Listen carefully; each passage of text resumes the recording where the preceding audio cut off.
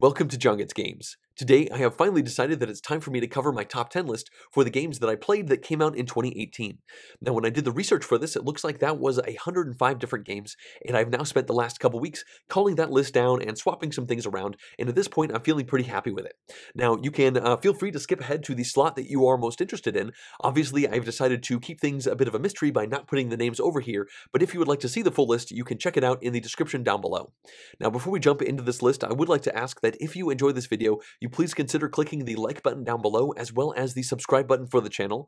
Also, if you would like to directly support the channel and the creation of future videos just like this one, then please go to JonGetsGames.com/support to see a variety of ways with which you could do that, including voting on a couple of the videos that I film each month. Alright, without further ado, let's jump into the list. Let's go ahead and start with game number 10, and this one is Pandoria. Now, this one came out at Essenspiel last year, and I was lucky enough to attend, and I pre-ordered a copy of this game and picked it up there.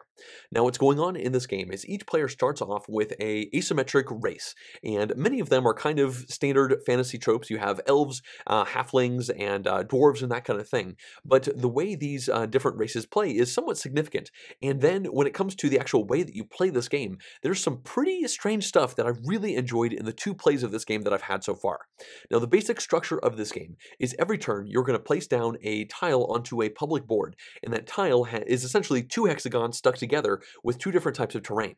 Now, after you put that tile down, you will then have the option of putting one of your workers down on top of that tile, and then this really interesting thing happens where if you look out to the board, by putting that tile down, you have now completely enclosed a contiguous area of a terrain type, then that terrain type will score at the end of the round, and before that even happens, you kick off all of the workers from that enclosed terrain type. Now, when the scoring happens, every person is going to get one of that resource for each one of their workers that is adjacent to the score region, and for every resource that is within that score region. So if there are 3 coins in that region and you have 2 workers next to it, then that would be 3 times 2, or you would get 6 coins. Now, everyone gets to score it, even though it's your turn and you put the tile down. You might put yourself into a situation where multiple people will get stuff, and there are effectively 3 resources in this game. You have gems that you can use to cast spells, you have money that lets you buy cards, and you have wood that lets you build buildings. Now, these cards can be used as either a spell or as a building, and the spells are effectively one-shot actions that let you do a variety of cool things, and the buildings, instead, you get to slide under your tableau, and they give you an ongoing effect that might bend the rules for you. Now, that is the general structure of the game, but the reason that I've been really, I found the game quite compelling has to do with the way that players are working against each other, but also with each other to try and kind of build out these areas while you're trying to squeak out advantages for yourself. And also, the way you score points in this game is, it just feels a little bit different than what you would normally expect from a game like this. You get almost all of your points while you are playing, and when you get resources, you track them on a player board in front of yourself, and you can't store more than 10 of each resource at any point in time. Now, the thing is, for every 3 additional of a resource that you generate with one of these scoring actions, you get a point, and there are buildings that you can build that will change that modifier for you. It might become a 2-to-1 or a 3-to-2 or something like that. So this game really turns into this interesting affair where you're trying to generate the resources that you need to cast the spells and buy cards and build buildings, but you are trying to build up to a couple times in the game having a humongous scoring. Now, there are buildings that let you add effectively resources to the scoring modifiers, and you are trying to get yourself in a situation where you might get 40 wood with 1 scoring. Now, obviously, you cannot store 40 wood, so maybe you store like 5 or 6 of it, and then the rest of it you run through your multiplier, which hopefully, if you've been building towards getting 40 wood, you also have a building that makes you maybe a 2-to-1, and then you 2-to-1 on the 34 remaining resources, and right there you get 17 victory points, and you score that on the board. Now, this is a big way that you get points in the game, trying to work towards these combos, but of course everybody is trying to do that, and you're trying to mitigate the combos that your opponents can do, and also you're trying to work it so that your workers can score multiple times. But of course, when an area gets enclosed with a worker on it, those workers get removed from the board. So you are just trying to be as efficient as possible in this expanding communal tiling space that scores in a really peculiar way, and all of these reasons are the reason why this game is on this list. Sure, it's number 10, but just being on this list means it's within the top 10% of the games that I played in or that came out in 2018, and I really feel like the decisions that you make and just the way that you talk to your opponents and you try to get into their minds about what they're going to do is really fascinating. And then I also love the fact that you just draw a tile at the end of your turn, and then you must play it down at the beginning of your next turn. So you don't have a huge hand of cards, or tiles anyway, to place down. You have that one thing and you have to decide how best to use it. Now, you do have a hand of cards in this game, and it's also wonderful deciding, do I want to play this card as a spell to do that one-shot effect that might do some really awesome things for me right now, or do I want to slide it in as a building to give me an ongoing beneficial effect that maybe is more situational? So there's just all of these really cool things to think about. And then to circle back to what I said at the very beginning, you have these asymmetries, which are really wonderful. They can definitely affect how you'll play from one game to the next. And I will admit that when I picked this one up at Essen, it came with some promos. I'm not sure, I didn't do my research, I guess, to see exactly how many came with the base box and how many came as promos that you can probably get later on. But I do know that I have more of the different races in the box that I have than many of the retail versions of this game will have. But I will also say that the variety of the effects that happen in here are really cool. The last time I played this one, I did play one of those promo characters, and their asymmetric effect was that when I actually removed people from the board by enclosing regions, I took them prisoner, and I actually took people's workers prisoner and put them on my player board, and then they had to essentially pay me off to pull these off, and when they take their people back, then I got resources that I needed, and at the end of the game, if I had any people in my area, then I got extra points for them.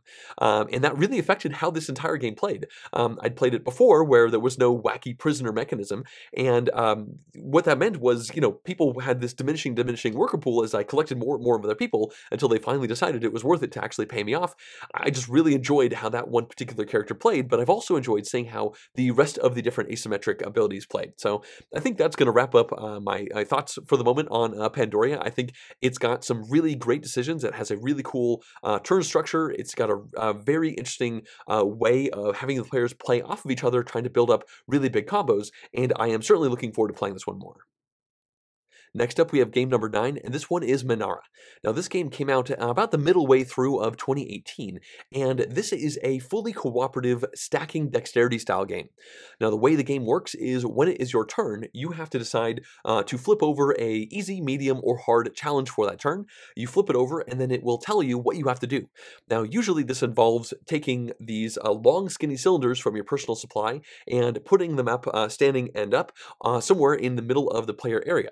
Now, sometimes there are some funky challenges that might actually have you moving these cylinders around, but the way the game works is as soon as any of these really strange and interestingly shaped pieces of cardboard on the table are full up where they have the matching color cylinders on top of their colored spots on the cardboard, that is the moment you have to bring in a new piece of cardboard and stack it up somewhere on your tower that you are constructing. Now, you're going to keep playing this game until, well, the tower falls over, or until we run out of the cylinders, or until you run out of the missions that you are actually trying to play through. I think you also finish the game if you get all of the floor tiles out into your tower. And so the way it works is you just need to be in a winning situation the moment the end game happens.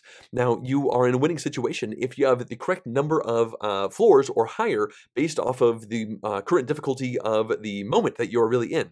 At the start of the game, you choose a difficulty, and that will tell you how many floors you need as a base. But as you're playing the game, if you ever draw one of those challenges that you cannot satisfy, then you actually put it face down into the difficulty area, and that's one more row, one more floor up that you need to have constructed when the game actually ends in order to win.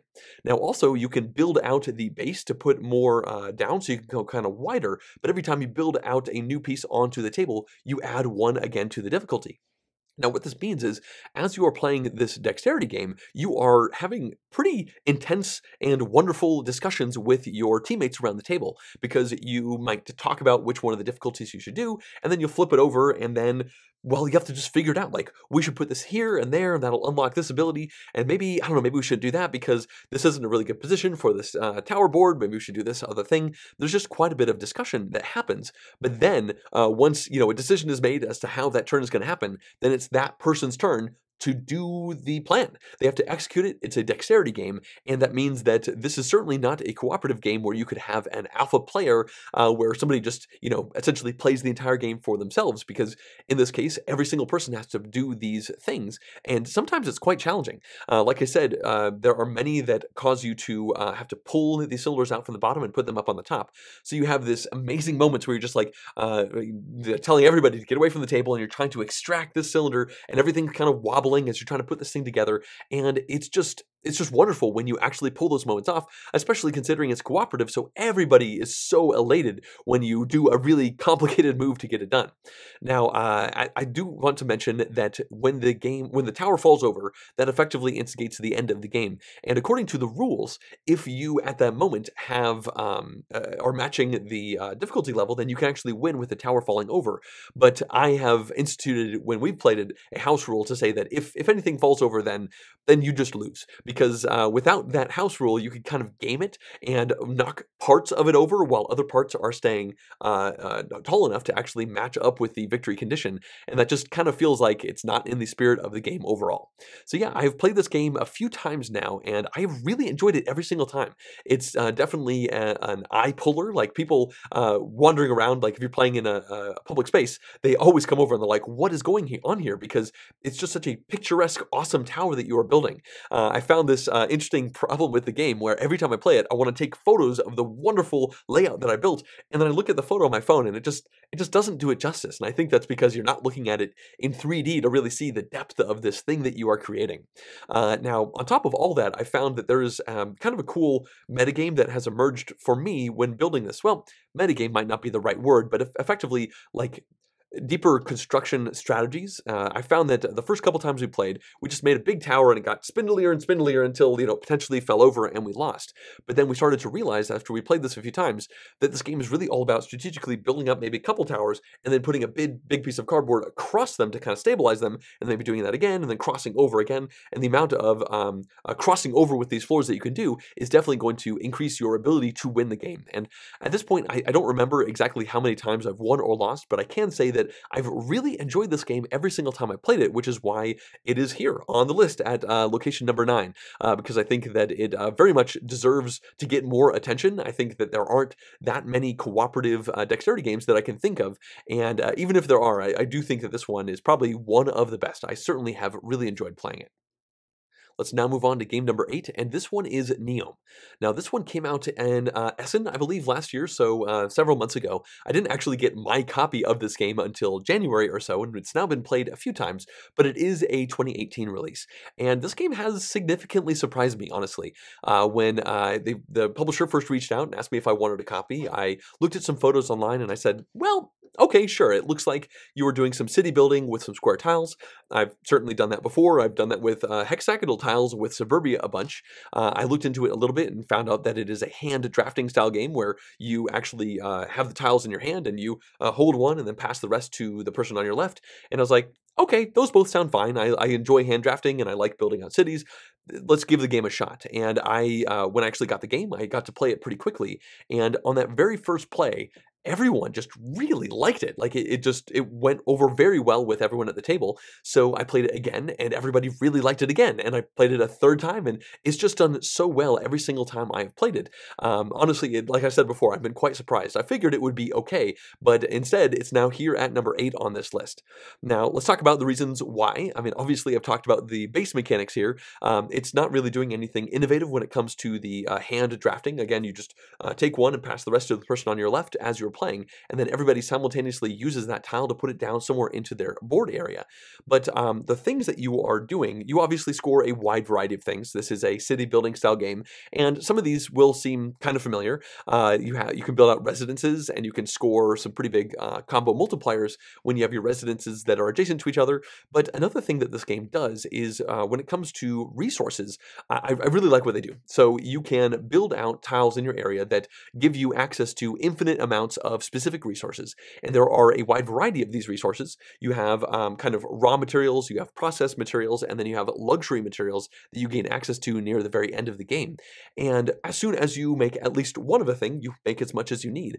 But then if you want to build a tile that costs resources that you don't have, then you look out to your opponents and you try to find somebody who makes that, and then you can pay them a cost in money to gain access to some of their infinite supply of that resource.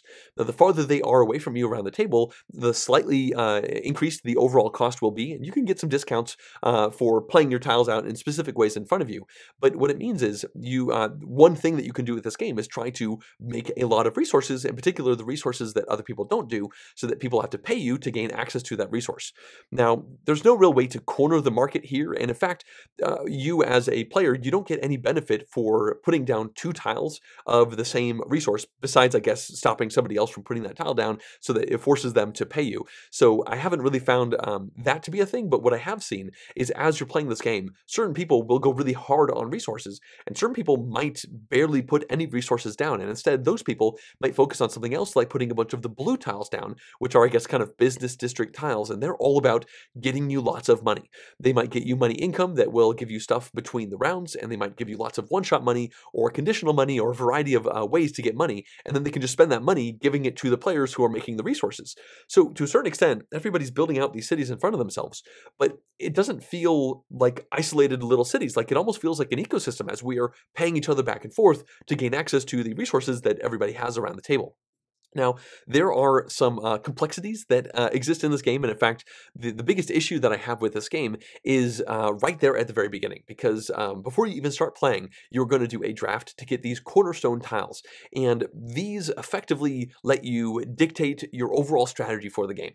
These are somewhat complicated tiles, and they can give you endgame victory point multipliers for doing a variety of different things, and the issue here is that these cornerstone tiles are like 4 times more complicated than the average tile in the rest of the game. So in particular, that very first time we played, it started off pretty rough, like, because nobody had any idea what these tiles did. They all have iconography on them, and the icons are pretty good, but many of these tiles do a lot of different things. And so we were just passing around the rulebook like crazy, trying to read the specifics of what each one of our tiles did. Honestly, my impression of the game was starting to get pretty low right from the very beginning, because I was like, oh my gosh, this is like a lot of downtime. Is the whole game going to be like this? But then once we had finished out that draft and we actually started playing the game and looked at all of the other tiles, we realized that that process of trying to figure out how all of our cornerstones worked, we now kind of understood how the rest of the icons worked, and we were able to blitz through and understand what all of, essentially all of the other tiles did with very little hiccups trying to go back to the rulebook. So for first-time players, it's a bit intimidating having to do a draft before you even start playing with these tiles that do a variety of things, but it is really important to do this draft because as you're playing the game, you want to be working towards this. In the first game that I played, I think 2 out of the 3 tiles I grabbed gave me a lot of points for residences, so I went really hard on residences in that game, and I came in second. I came in with a pretty strong second there. So I think that the ability to play towards a strategy that you have with these cornerstone tiles is really important. It just can be a little bit overwhelming at first. Now, I'm not going to go into the specifics of how all of the rest of the mechanics work, but when it comes to the overall impressions that I've had, there are some pretty big selling points for this game. The first selling point is the simultaneous play nature of the game. Means that we are all doing interesting things at the same time. So there is a bit of downtime sometimes if one person is really struggling with the draft, but for the most part, people are making decisions all at the same time, and then you pass the tiles, and you're making decisions all at the same time again, and that means that you can have a somewhat nice medium weight Euro-y kind of experience. You know, it's usually about an hour 15 to an hour and a half long. But it's a pretty dense experience. Like, you're spending most of that time making interesting decisions. Now, the next thing to mention has to do with the actual tile laying itself, and you know, your board is a 5x5 grid, if I'm remembering that correctly, and you obviously have squares, so tile laying is relatively straightforward, and you do have some restrictions because you're not allowed to spin your tiles, and your tiles have these roads, and you have to connect them all up back to your city center as you're playing. So I enjoy the fact that you have some restrictions there, but I also like the fact that they went with square tiles. They didn't have to go with hexagons or something like that. Like, even with the square tiles, there are a lot of great decisions as you're trying to build this stuff out. You actually get penalties if you have residences next to your yellow factories, so you end up having like these districts in your area, and also, and you can say this about a lot of town building games, you kind of form a narrative as you're playing the game based off of the tiles that you make. Like, at a certain point, you might look down and be like, Oh my gosh. Like I think one person just kind of had like a prison town. Like they had all these slums, they had prisons, they had police, and it was just like, ugh, like they didn't really realize that they were building that town out. And one time that I played, all I did, I just dedicated myself towards making resources so that people would pay me. And it's worth noting, you can get a lot of endgame points for the resources that you make. And I looked down and I had just barely enough residences to essentially populate all of these different factories. And then like the only food I had was like a corner store, and it was just like, oh man, this is just this is just a grisly town just for making resources to send out to everyone else. And then I look over to the person next to me, and they have like this idyllic town just full of like shopping malls and supermarkets and wonderful massive skyscrapers all over the place with very little resources, and they've just been paying me to make that happen. And it's just a cool ecosystem. So I think at this point I've maybe talked about this one a little bit longer than I should have, but I've been very impressed with Neom, and everyone that I have introduced this to has enjoyed it. I think everyone has been pleasantly surprised. Like they look at it like, this looks fine, and then everyone has walked away from it saying, actually that game was great, and I'm looking forward to playing it again. At this point, we've reached game number 7, and this one is Railroad Inc.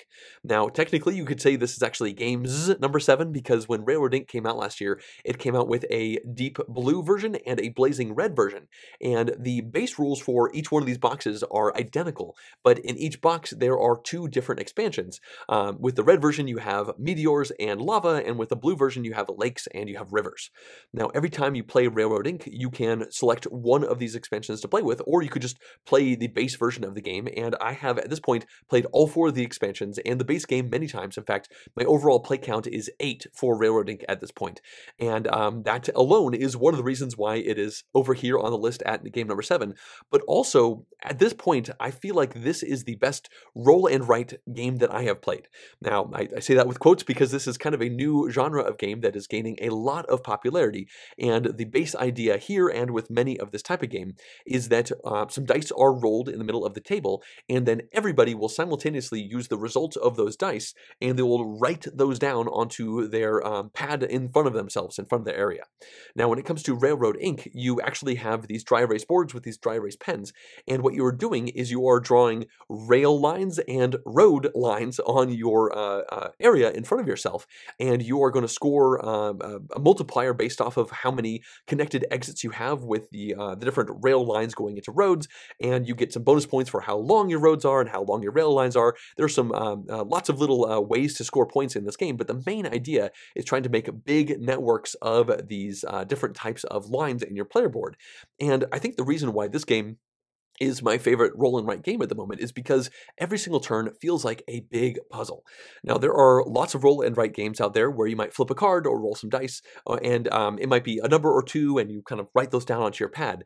But in Railroad Inc., you always roll 4 dice in the base game, and if you're playing with an expansion, you roll 6 dice, actually. And when it comes to even those 4 dice, they will have a variety of different roads and rail lines that you have to put down, and you have to put all 4 of those down into your area. So every single turn is like this tasty puzzle of like, how am I going to interconnect all 4 of these things in to the greater network that I am building, and how am I going to build myself out so that I have lots of availability to expand out and get lots of points in the future turns as well. So I like the fact that you have so much to think about every single turn. It seems like every turn is pretty meaty, and then you do 7 turns and the game is over and you score everything up. Now, that alone, honestly, I think would get this game onto my top 10 list, but then the fact that you have these expansions available really adds a bunch of wonderful flavor to the game as well. Now, each version of this game, I think, costs around $20-ish, and each version has enough materials to play with 6 people. So if you want to have all 4 expansions, you have to pay essentially $40, but at that point, you also have enough materials to play this game with up to 12 people, which would actually, I think, play fine, because this is a multiplayer solitaire game. Nothing that you do impacts your opponents. You're just trying to do the best that you can with the die rolls and try to do it better than all of your opponents, try to out-puzzle them when it comes to these die rolls. So from my perspective, I think that having having both of these in a collection makes tons of sense because each one of these expansions adds its own little variety. The river expansion is really simple. It just adds a river that you can put down to get some extra points. I like that extra flexibility there. And the lake expansion is just like a brain exploder because you can have ferries to connect all of these different things. So it's like the Deep Blue version has the easiest and most complicated of the iterations of Railroad Ink that are out right now. And then when it comes to the red version, you have the volcano one where you actually have to deal with these pools of lava that might expand out and actually destroy some of your roads, but you can actually get a decent amount of points for those pools of lava and you can make new volcanoes, which it might be in your best interest, but if you're making volcanoes, that does not mean good things for your overall network. And then the other of the red expansions is the meteor, which is maybe one of the more interesting from a mechanical perspective because you roll those 2 dice and it causes a meteor to crash on a specific spot on your board and it destroys anything that was there already, but you get a decent amount of bonus points for every connection that are pointed into a meteor because there's all these valuable materials that you can harvest from those meteors. So it's not that big of a deal to have a meteor crash into a spot that you've already drawn on because now you just try to focus all of your attention to trying to connect up those meteors. And I think that all 4 of these expansions add a wonderful amount of variety to the game.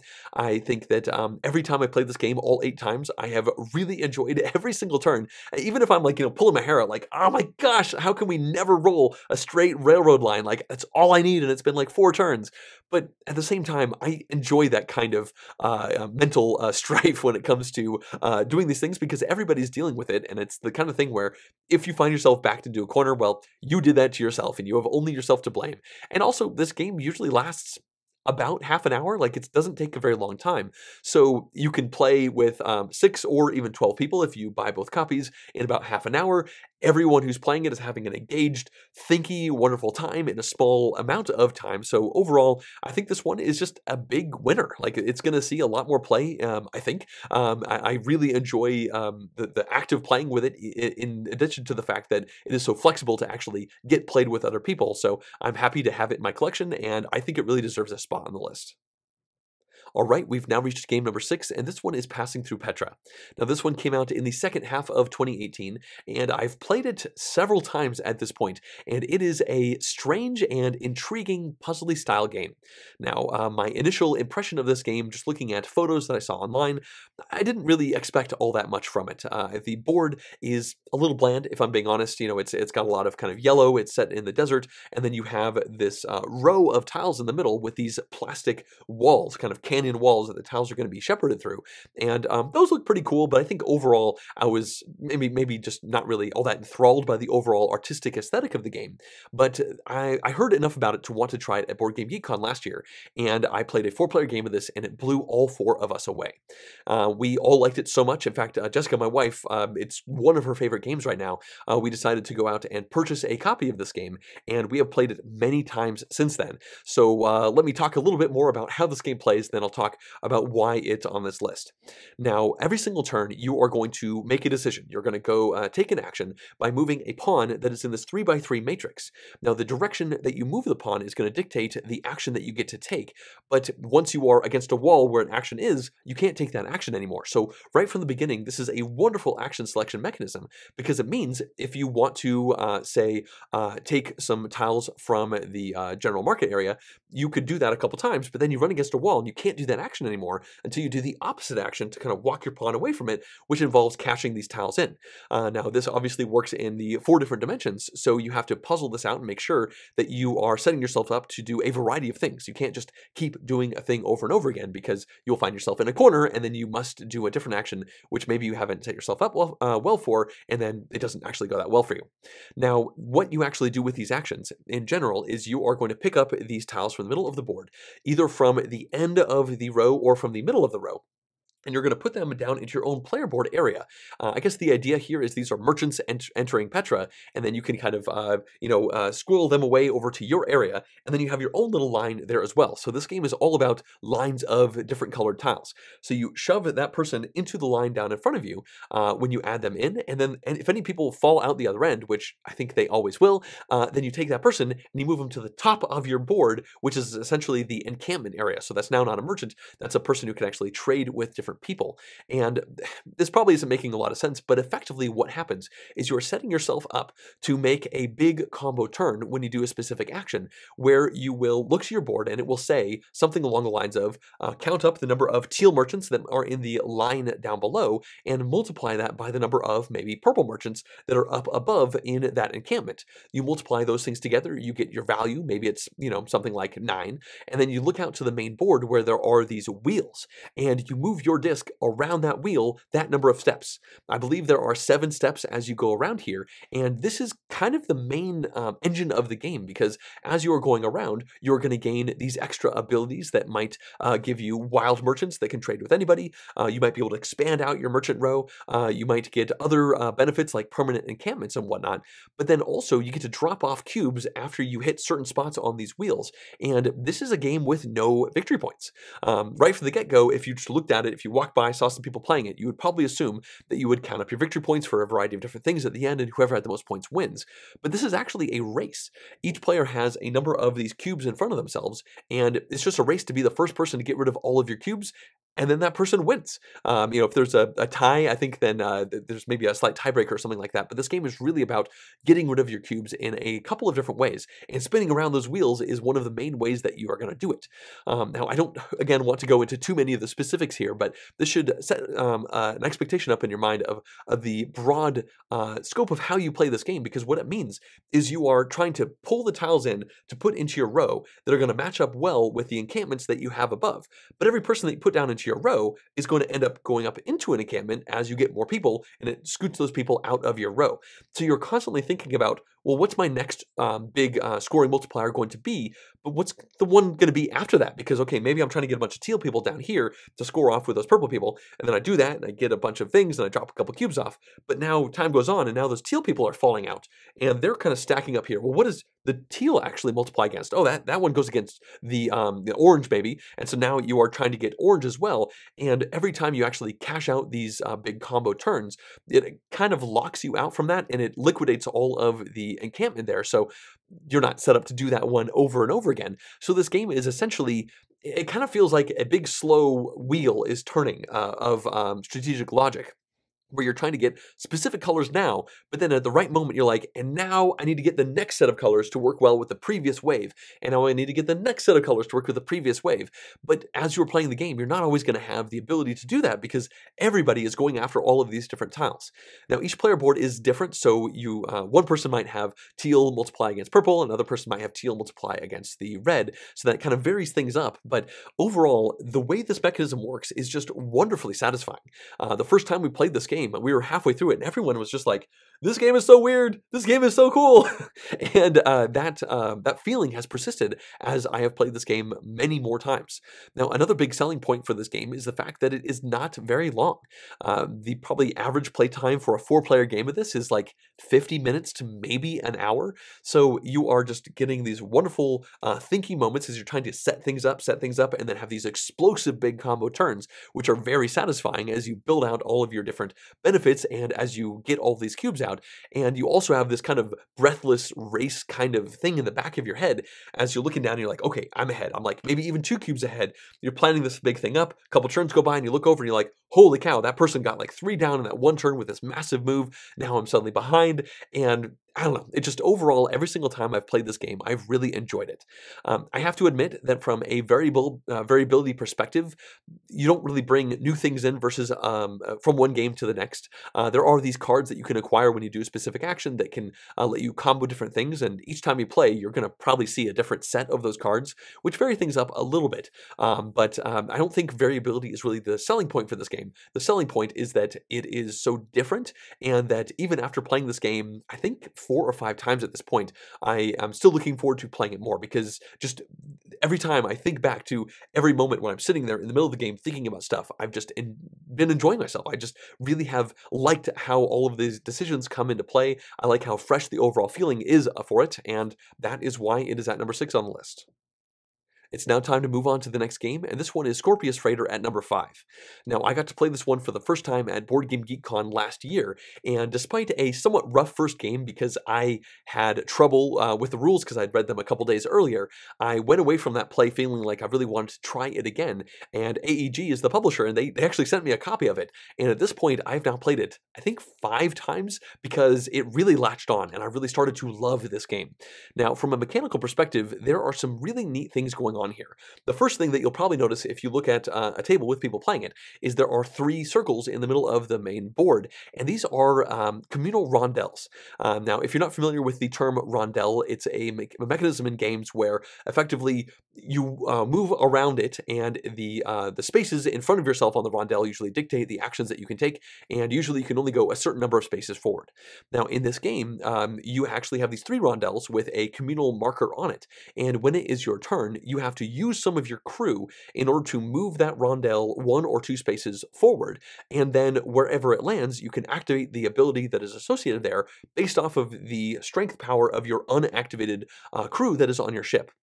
Now, when it comes to your crew, the game has these 7 pre-made sets of 4 crew that you can play, and they're kind of obviously oriented towards different strategies as you're playing, and it does an interesting thing where you just start the game with all of your crew, and you don't have to actually, like, you never get new crew, and where the crew is on your ship doesn't specifically matter, but every single crew member has a special ability that you can gain access to if you upgrade them through one of the actions in the main area, and you can kind of see those as you're playing, trying to build up some combos.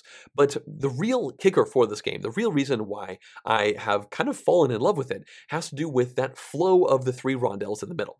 Now, you have the first rondel, which is all about gaining these tiles to put onto your ship that you have in front of yourself. Now, this is kind of a personal tile laying puzzle because the pieces that you put down there are either going to be storage tiles that you can store different types of resources on, because you're effectively smugglers trying to do illicit deeds without the Galactic Empire seeing what you're doing. So you're putting these storage units down into your area, but then you're also putting these pieces of equipment down into your area, and where you put them down really matters. If you put like-colored storage next to like-colored storage, then you will likely be able to get more of that material when you end up getting some stuff, and the pieces of equipment can do a variety of things. So the first rondel is just about putting tiles down onto your board. The second rondel is all about using those tiles on your board to get stuff. On that one, you might be able to gain resources with most, if not all, of your storage containers, just getting the various different color resources to put down into those areas based off of how adjacent they are to different things. But then you can also activate your equipment, which can do a wide variety of really cool things that sometimes has to do with the adjacency of where that equipment is on your player area, to activating different things, to even doing some special bonusy actions, so you can have some really good combo stuff going on there. Now, there is a third rondel on the board, and that one is all about using the resources that you have made in order to get points. You can either do that through side deals, which are effectively very small set collection goals, right? Just getting rid of a couple resources here or there for points, or you can use that rondel to complete contracts, which are more complicated set collection tasks as you're trying to get different combos of the different types of resources, and then when you complete them, you get a lot of points, but then you also will get extra one-shot abilities to kind of launch you into trying to do more stuff. So you are going to be playing this game, moving these different communal rondels around, and obviously as you do actions, that's going to change the different action set of options for the next player, but you always have all 3 of these rondels worth of stuff to pay attention to as you're playing. And this game just has this wonderful ebb and flow of, like, in the early game, you're just constantly just building out your ship a bunch, and then you're using your ship a bunch, and then you're starting to cash things out, and then near the end of the game, everybody's kind of stopped building out their ship is fine, and they're just constantly using the middle rondel to get more stuff, and then the last one to try and use all of their stuff. And I think as an engine, it works really, really well. But then on top of that, this game has a significant amount of variability that adds to the replayability of this game, because not only are there 7 of these pre-constructed decks of crews that you can play, but there is a variant in the back where instead of using one of these, you just do a full-on draft. You shuffle all of these different crew together, and then you draft 6 of them, and then you choose 4 of those 6, and that will be your crew for the entire game. And I have played with this variant, and it is really neat, because some of these crew will get you points at the end of the game, some of them will give you various conditional benefits as you're playing the game, and when you play with the pre-constructed decks, they're fine. They're very, like, you might get one to be like, okay, so I'm the people who make lots of money, and I'm going to use money to do stuff. Cool, that's very straightforward. Or you might be like, oh, I'm the people who make lots of storage, and I'll I guess I'll make a lot of storage this game. But when you draft these things around, when we played this way, one player drafted like 3 of the endgame victory point cards to try and really boost up the score at the end. I can't even remember specifically what I did, but I pieced together some pretty cool combos with the crew based off of that draft. And then on top of that, there are also these variable cockpits that you can play with that you put down onto your board, and they will make every single person right from the very beginning different with the pieces of equipment that they have. And in fact, at this moment, I do want to say that if you play Scorpius Freighter, it is my personal opinion that you should always play with the variable asymmetric cockpits instead of using the cockpit that is pre-printed on the board. I played with the pre-printed one many times, and I feel like it skews the game a little bit too much towards equipment, and people kind of ignored doing storage facilities. But when I played with the different cockpits, that wasn't the case, and everything balanced out really wonderfully. And honestly, the game just leveled up when I decided to play this game with that variant, and also with the drafting variant, although you should probably play a couple games before you actually do the draft variant. So overall, I've just been really impressed with the flow of this game, of all of the decisions that you have as you are trying to build out effectively a spatial engine in front of yourself, and then run that engine to try and get the resources you need to squeeze as many points as you can before the game ends. The game ends as soon as any one of those 3 communal rondelles spins around a certain number of times, and so if people really go crazy on one rondelle, that might actually cause the game to end somewhat early. But in all of my plays, it's usually been never more than 90 minutes within a given play. So I've just been super impressed with Scorpius Freighter. I think mechanically it's solid. I think variability wise, there is a lot to play. Like every time you sit down to play this game, you are going to build out a different type of engine. One game you might go crazy on side deals, and another game you might go crazy on contracts. There's just so many different things that you could do here, and I've just been really impressed with it. At this point, we are starting to get to the lower numbers. We are now at number 4, and this game is Lowlands. Now, this game came out in, I think, June-ish or so of 2018, and right from the get-go, when you take a look at Lowlands, it looks like a very generic Euro-style game. Each player has their own player board. They start the game with some sheep and some little fence posts on your area. You have lots of green with the art overall, and you have a hand of cards with stone and clay and wood. These all seem like very tropey standard things. But when I started learning about this game, and in particular when I started playing it, I realized that this is a very interesting game. Like it is not your average Euro game in the slightest. Now, the central mechanic of this game, or the central conceit of this game, is that there is water coming in. You are, I guess, in the Scandinavia area. I don't remember exactly which specific country, but there is water. The ocean is coming in, and you have to build dikes collectively as a community. Everyone around the table is communally spending actions to build dikes, and you spend resource cards that you have in your hand to build out these dikes. Now, every time you help out with the construction of the dikes, you will move yourself up on a dike track, and this is effectively like everybody being like, hey, look, that blue player over there, they're really trying to help the community out by really focusing on getting that dike built out. But the thing is that by spending actions to work on that, you are not doing other things like breeding tons of sheep. And sheep are a big way that you can get a lot of points in this game.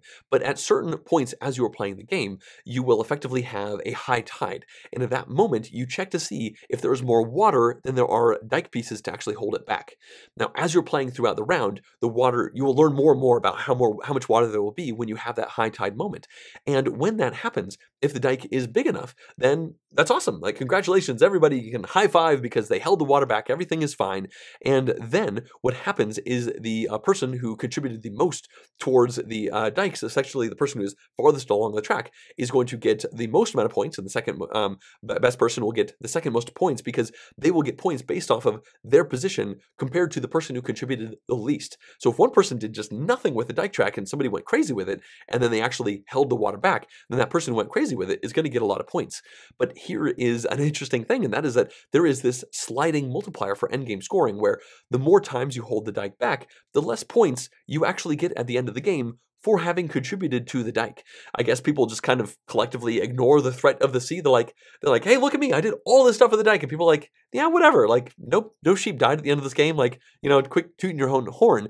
And in that case, if the dike gets held back, if the dike is big enough through every single round of the game, then the sheep will be worth just tons of points, because it's kind of an inverse multiplier. The less points the dike track is worth, the more points sheep are worth.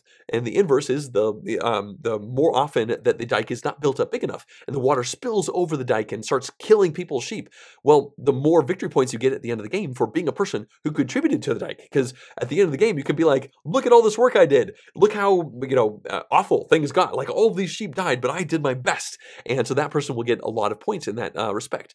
So what this means is you have this wonderful seesaw in the game where you are trying to you're trying to breed sheep and you are trying to repair the dike as you're playing, but you don't want to overcommit to one of these and allow other players to just go crazy. Like, if you start the game and you're just like, all I'm going to do this game is build out the dike, that's going to be my plan, and that's what we're going to do, then everybody else is going to be like, cool, thanks for building out the dike, build and spend all of their actions instead of building the dike, just breeding tons of sheep that are worth tons of points.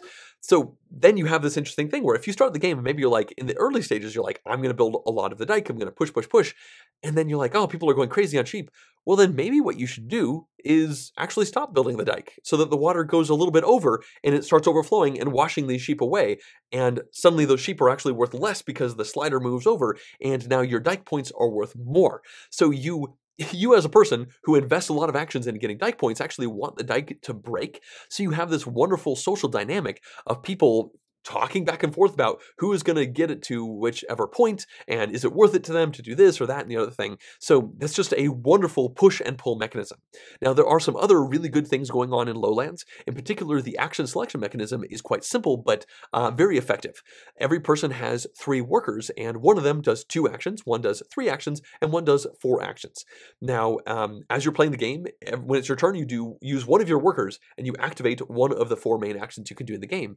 But it's not really worker placement because you activate it on your own personal board. You never interact with your opponents in this way, but that means every single round you need to decide what action you're going to do for 2, what's going to be 3, and what's going to be 4, and you are going to change your priority as the game goes on. You might be like, okay, I'm going to send my 4 over here to the dike building action because I have a lot of cards for it, and oh my gosh, the dike is about to break, and I have all these sheep, and I want to do what I can to actually save these sheep, even though, if we save the dike, then it means the sheep are worth slightly less, but you still actually want to have them. I have not seen anyone win this game and not actually have sheep. I've seen people win with a lot less sheep than other players, but either way, it's definitely something to consider. So the action selection mechanism is simple, it just works, and then you have this wonderful push-pull of the environment of this dike being built and the storm coming in and the water coming in and everybody's kind of stressing out about how it's all going to play out. It just makes a wonderful social dynamic, and I don't want to make this sound like a social game, you're not really negotiating, but it also makes a wonderful mechanical environment as you're trying to figure out what the results of your decisions actually are. Like, what are the consequences of my decision to do this versus that? And on top of all that, I didn't even mention that when you're building out the dike, you actually have to ask an opponent if they want to help you out with that dike building process. And if they do help, then you get an extra little bump, but they also get to help with their marker up on the track. So you have that element of trying to figure out who you actually want to ask if you want them to help you out or not, as you're trying to figure out where everybody is in the game.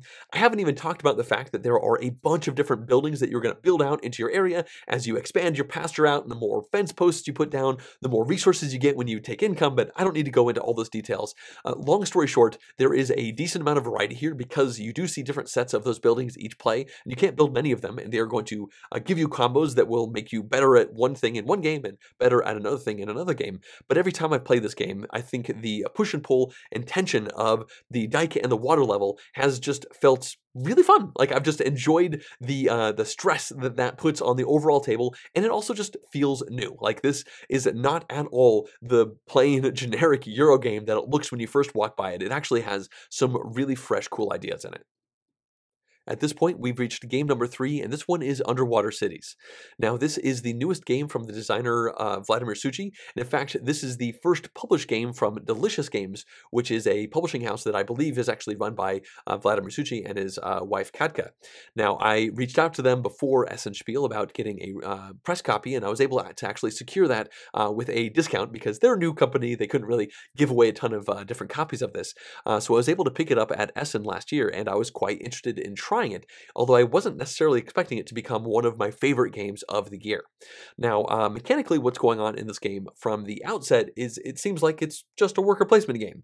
Every single time you have a turn, you have 3 workers, and you take a worker and you put it out onto a spot on the central player board. You can't go somewhere somebody else has already been, and then you evaluate the spot that's there, and then you can move on.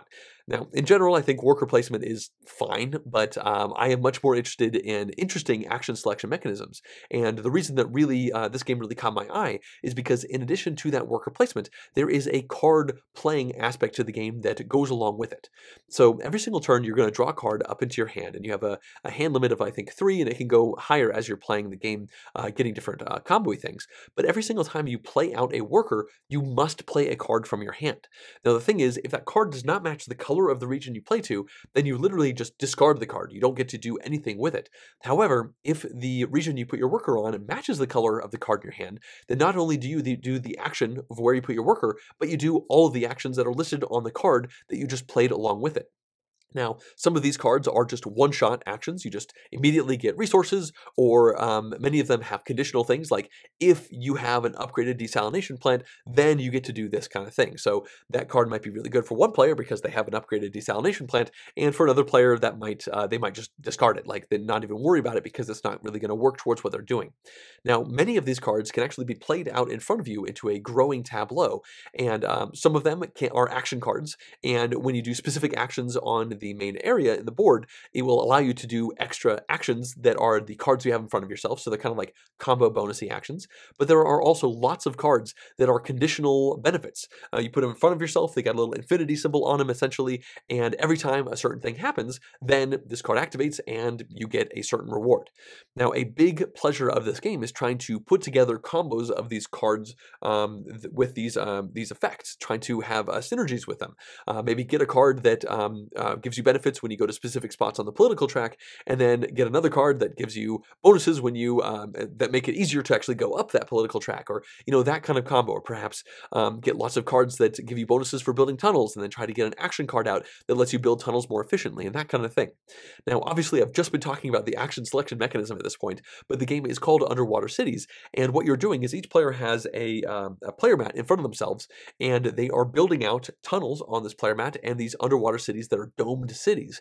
And in each one of these cities, you are also going to be building out laboratories, desalination plants, as well as kelp farms. And at 3 points throughout the game, you are going to run your engine. And that means everything that is on your player mat in front of yourself is going to give you what it makes. Some things just make points, some things make food, some things make science and metal, tokens, that kind of stuff. And this game is really all about building out that engine while you are doing worker placement actions and trying to do those actions to sync up with the random cards that you have in your hand. Now, you get these cards, there are a couple ways to draw extra cards, but in general, you just draw a card at the end of your turn.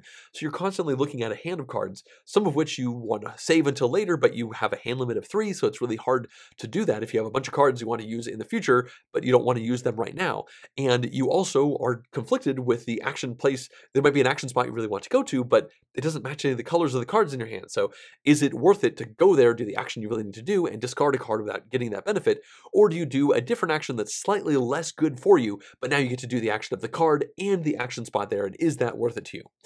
So all of these things work together really well, and I have really enjoyed the process of building out this underwater city in front of me. When you actually get to the point where you run your engine, it's wonderful just getting all of these different resources, and you're like, I'm never going to spend all these. And then 3 turns later, you're like, I am out of resources. And then you do another production phase, and you have even more this time because you have built out your engine even bigger, and that is just a very fun aspect to the game. Now, at this point, I do want to mention that this game was at one point my favorite game of 2018. I think that after playing this game a couple times, I told many people that. I said, I think Underwater Cities, this is the best game that came out last year. I've just absolutely fallen in love with it. But obviously, I'm now talking about it here at game number 3. Now, part of that is because the games number 2 and 1 are also really excellent games, but a big reason that Underwater Cities fell down a couple steps for me has to do with player count. Now, this game plays 2, 3, and 4 players, and there are 2 maps. On one side of the board, you have just 2 players. You flip it over, and then that side of the board is for 3 and for 4 players. Now, this game is brilliant at 2 players, and this game is brilliant at 3 players. The problem is that if you play a 4-player game, you play on that same 3-player map, and the only thing that changes is you add a single tile onto the board that lets you clone an action spot that somebody else went onto already. And that's the only balance for the player count. Now, when you're playing this game, you are going to be taking 10, you're going to go through 10 overall rounds, and each round you're going to take 3 actions. So that means every single player is going to take 30 actions, which is on the high side for worker placement games in general. And when you add a 4th player in, they're just going to take 30 actions. So that's just a big chunk of extra time that's going to get added onto the game. But on top of that, you have the fact that the board, you only added 1 extra spot when you're adding an entire another person with their 3 worker placement actions. So what that means is there's a lot more conflict for the worker placement spaces. So you might be building this plan up, and then somebody goes down, they go into the spot that you needed. That means you have to do something else. And that's kind of the main crux of worker placement, and that's fine. But in a 4-player game, your plans are going to get disrupted way more often because it's just a lot more contention for those different spaces.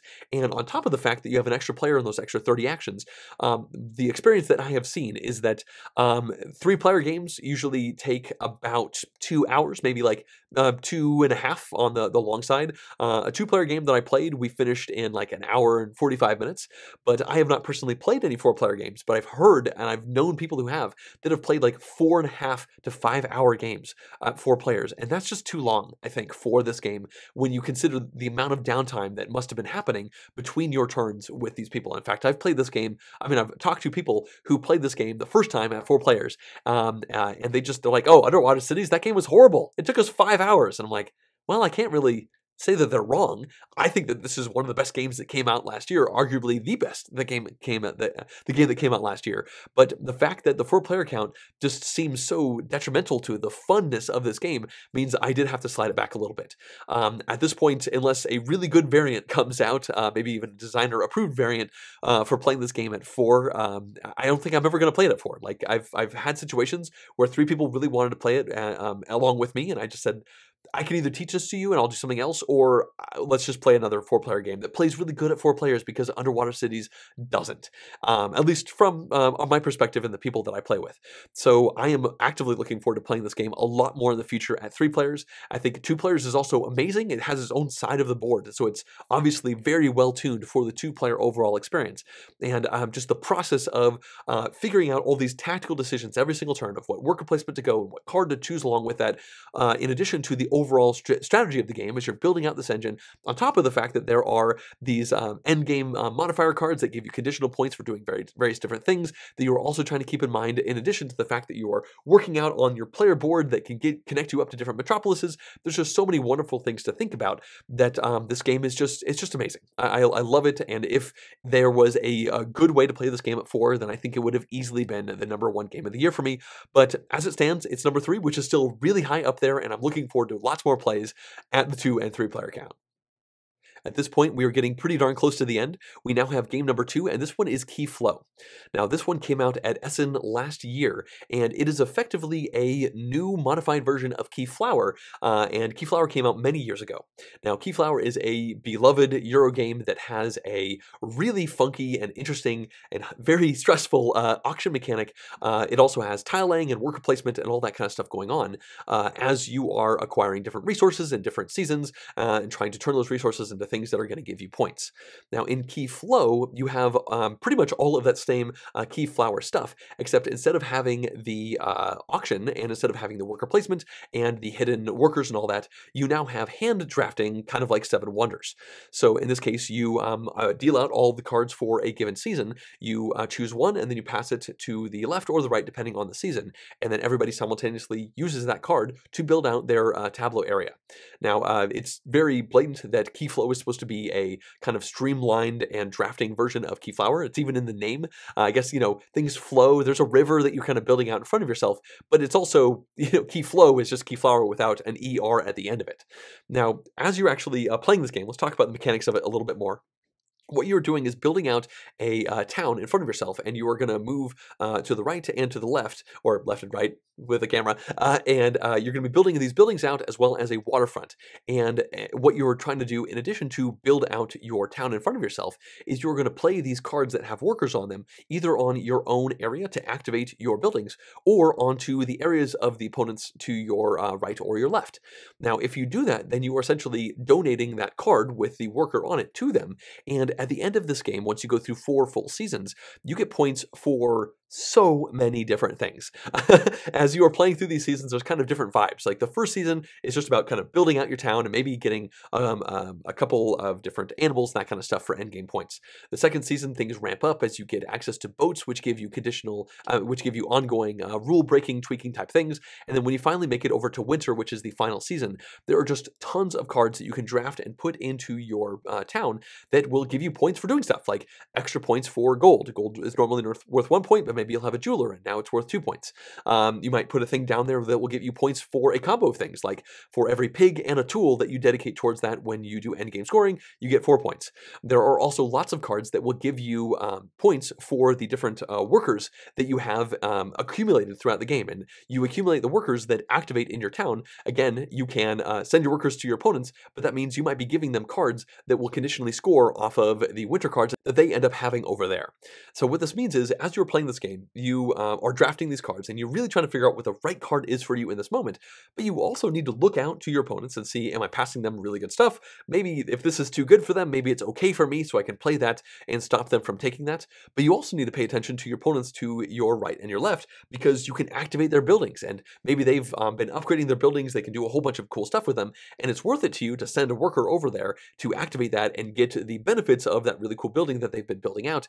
And you're okay with getting rid of that worker because maybe based off of the conditions that you have, you're not even going to get points for that anyway, so you don't have to really worry about it. So the tension of this game is really just every single round, every single turn, trying to figure out what is the right card to play in that right moment. Are you going to be able to make up, are you going to be able to get the cards that will give you the points based off of the conditions that you have in front of you? At the very beginning of the game, everybody has some of those winter cards and one of them they get to auto draft at the very beginning of winter. So you already have an idea of what is going to be out there, and you can have dibs essentially on one of those endgame scoring conditions. So right from the very beginning of the game, you can be working towards that. So all of these things are really wonderful, and I think I'm maybe talking about the mechanics of it a little bit too much because, well, when it comes to the reason why this game is on this list and why it is so high up this list, that has to do with the wonderful decisions that you're making, but it also has to do with how incredibly versatile this game is when it comes to playgroups.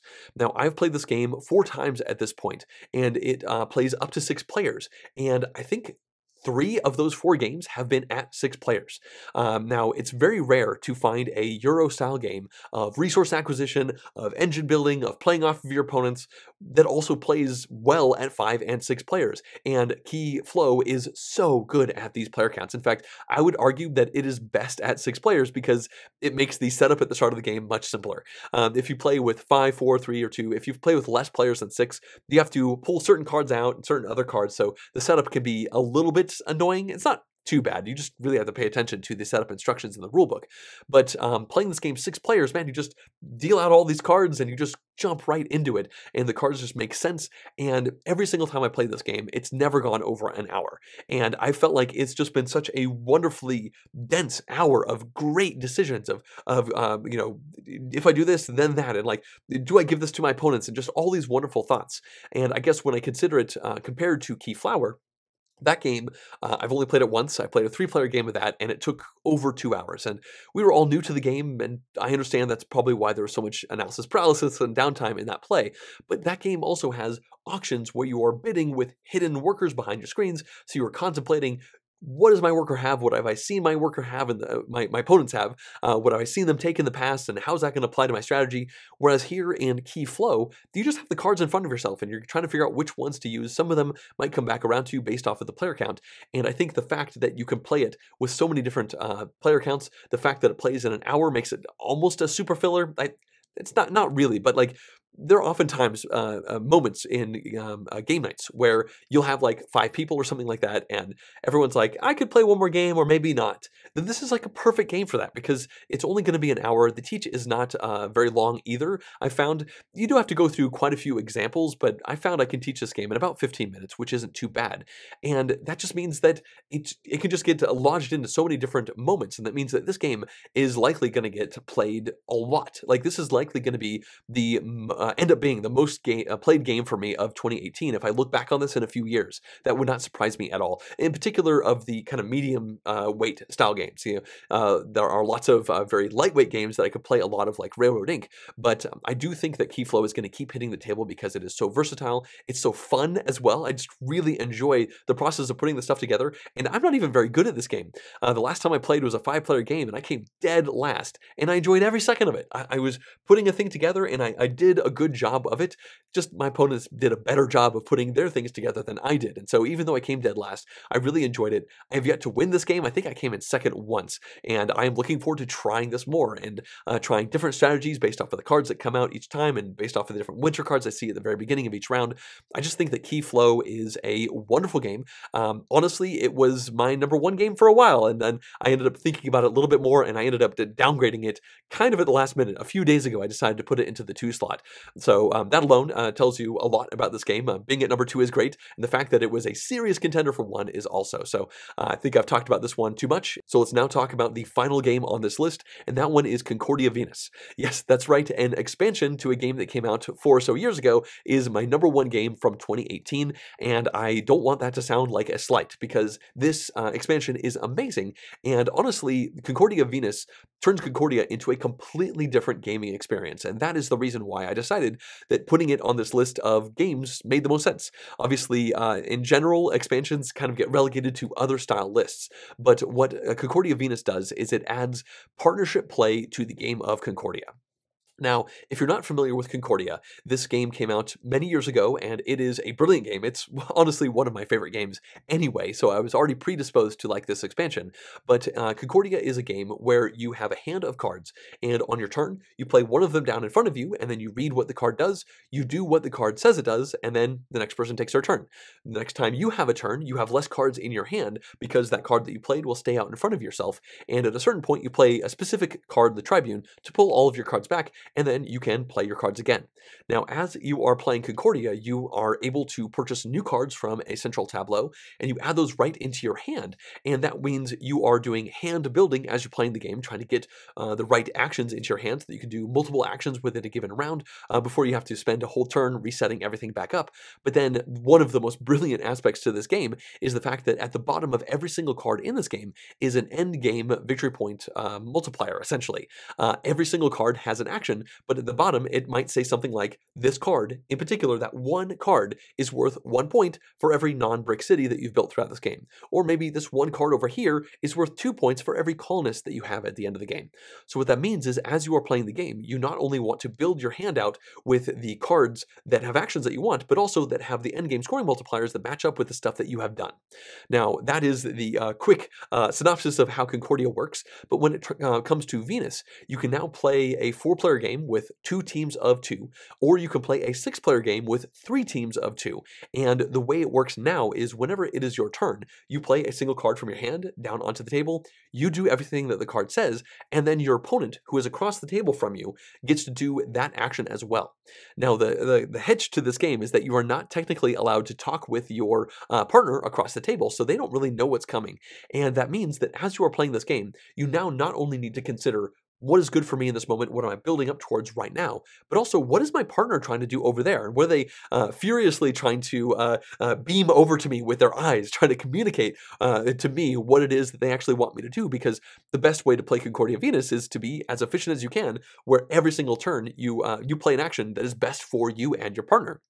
Now, obviously, that means you do that turn, and then the next people keep taking turns, and now your partner takes their turn, and you don't even know what they're going to play, and they're going to put something down, and suddenly you're like, holy cow, I'm doing an architect action this turn? Okay, let's see what I'm going to do. And hopefully they've decided to do that because they looked over at your stuff, and they decided that you were in a good position to make use of that action. Now, when it comes to the partnership, all of your resources are your own. However, money is shared between you, which adds an interesting level of kind of tension between you and your partner, because it's easy to sometimes play a little selfishly on accident, just be playing Concordia, just like, I do this, I spend the money to do that, and then you're like, okay, partner, you do your turn too, and they say, you used all the money. So they can't really do something because you used all of that communal money, and that's important to try and pay attention to that. Now, in my several plays of this one now, I can say that I have never really seen that much actual tension between players. It's cropped up once or twice, but in general, it's just such a fascinating puzzle of playing a game of Concordia, but then also playing a mind game of trying to be inside the head of your partner as you're trying to play things well. Because when the game is over, you effectively all score all of your points independently, and then you add your points to the points that your partner has, and that's going to be your final score. So just getting points for the both of you is fine. You don't have to try and balance things out between you. In fact, it might make sense to have one person score the vast majority of the points compared to the other one based off of how the game state went. Now, when it comes to other aspects to Concordia Venus, there are new cards that come out on that card row that are specifically oriented around the partnership basis of this expansion. Those cards have two actions on them. They might have like a Mercator and an Architect. And essentially that means the Mercator means you can buy and sell resources, and the Architect means you can move your colonists and you can build stuff out on the board. So now when you play that card, the person who plays it decides, do they want to be the Mercator or do they want to be the Architect? And then their partner across the table does the other thing. So now you can set up some really cool combos where it might be a situation where I have this card in my hand. I'm not in a great spot to actually Architect, but my opponent obviously is. And they want to. My partner obviously is. So I'll play this card down, and maybe I will Mercator because we don't have that much money. So I will sell some stuff to make money into our communal pool that my partner can then use to actually do the Architect action on their turn.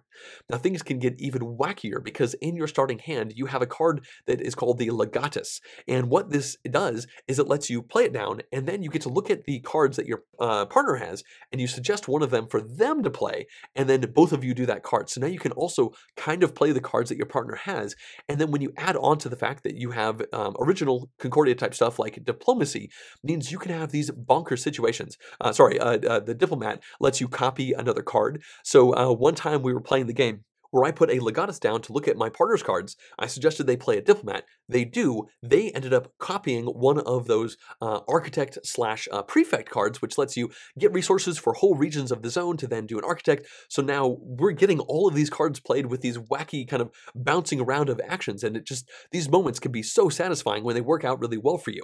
Now, at this point, I do need to mention the length of time it takes to play this game, because I know I talked about it at somewhat significant length about Underwater Cities.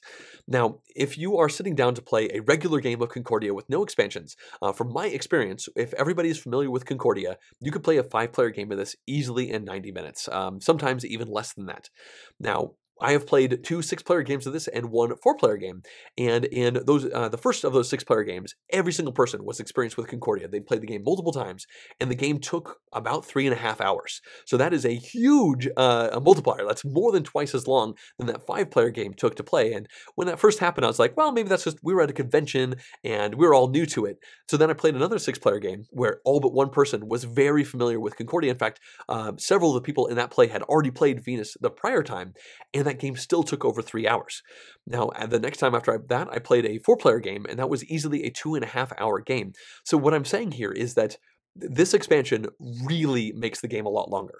I think it makes the game fascinating. I think it makes it significantly deeper, and I think that there's an argument to be made for me personally where I'm not sure if I'm ever going to play Concordia without Venus ever again, because I have found the decisions to be made to be so fascinating. It's just such a fresh situation. Like, how many partnership Euro games are there out there? It's very rare, and this pulls it off so well, and the fact that it's built on the backbone of Concordia, which is a game I love, just adds further credence to that. I have just been so excited about this game. I've talked the ear off many people about it, and that's the reason why it's up here at the #1 slot. But I, again, do have to preface this by saying that this is going to be a long game of Concordia. Like, if you're used to Concordia being 90 minutes and you like it being at 90 minutes, then maybe Venus is not necessarily going to be for you. But I can say that from my perspective, I've enjoyed essentially every second of those 3.5-hour and 2.5-hour games. Because it is a partnership-based game, in a 6-player game, you are still taking a turn every third action, and in that 4-player game with 2 teams of 2, you are taking an action every other turn. So even though the game went long, we were just doing all sorts of stuff. Now, it is true that there can be a decent amount of downtime when particular people are having a really hard time parsing what their partner actually wants, but overall, just the enjoyment that I've had has been worth it, and every time I've played this game, at least one person, at some point while playing, has exclaimed, "Holy cow, this is amazing." Like, just when it finally clicks, like, how all of these interactions work and how you're playing this card down and how they can bounce around and just all of those things to be thinking about. It just felt so fresh, and it's really won over all of us. And I am really looking forward to playing this game again many more times. It's likely I'll play Concordia, the regular version, at some point in the future, but my emphasis is very much on the Venus aspect, and I will look for opportunities to play 6-player games of this because, wow, did that really work. I will look for opportunities to play this at 4 players, even though it might be a 2.5-hour game, because it's just been such an exceptional, fresh, and fascinating new way to play a Eurogame that I already loved. All right, we have now finally reached the end of this list, and I hope you have enjoyed it.